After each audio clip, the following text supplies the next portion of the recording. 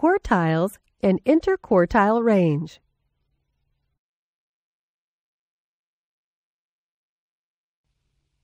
In this lesson, we will learn how to identify the maximum, the minimum, and the quartiles in a dataset.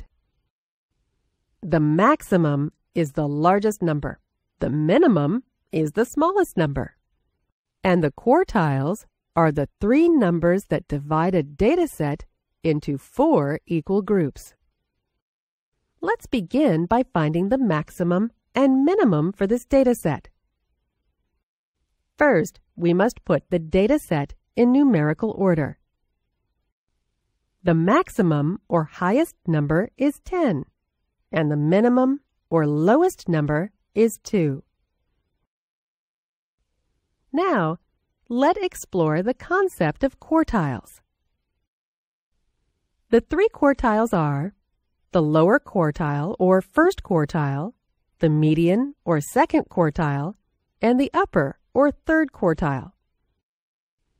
25% of the data values will be lower than the first quartile, 50% will be lower than the second quartile or median, and 75% of the values will be lower than the third quartile.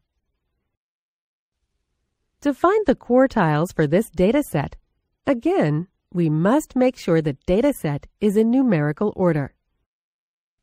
We will begin by finding the median or second quartile. To find the median, we must find the number that is in the middle of the dataset.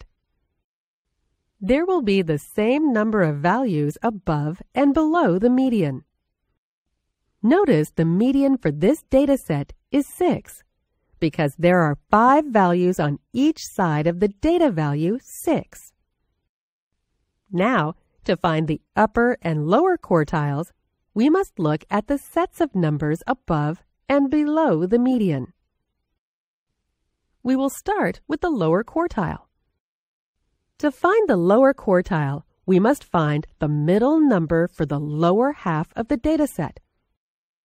Since 3 is the middle number for the lower half of the dataset, 3 is the lower quartile.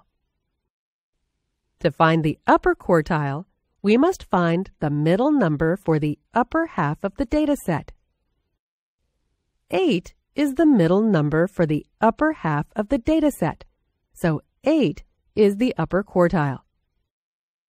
Now that we've identified the quartiles, let's find the interquartile range, or IQR. The IQR is found by subtracting the upper quartile and the lower quartile.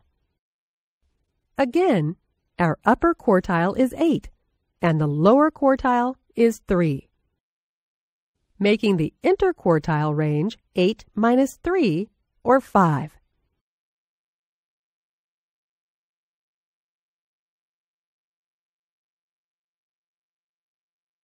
In this lesson, you learned how to find the minimum, the maximum, the quartiles, and the interquartile range for a dataset.